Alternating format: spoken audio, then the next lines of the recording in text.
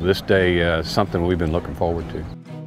We've proven the concept, and now we're ready to move forward. Of course, we know now that we have all the AT&T bandwidth on a priority preemptive access, and that's working for us. Brazos County has been working on the project with Harris County on the pilot for the Band 14 system, and we were testing this for the Harris County network. As it evolved into FirstNet, we became involved with that. Many years of work has gone into seeking input, guidance from local public safety across all disciplines in the state of Texas. It's an exciting time to see this technology being deployed.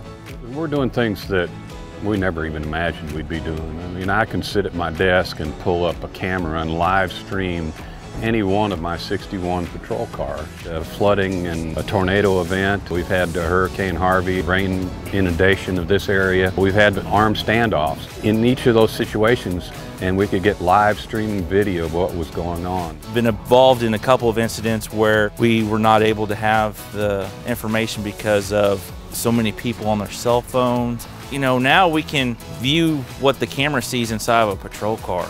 And so our command center can see what the deputy is seeing out on the street to relay that to responding officers. Now, what does that mean to the general public?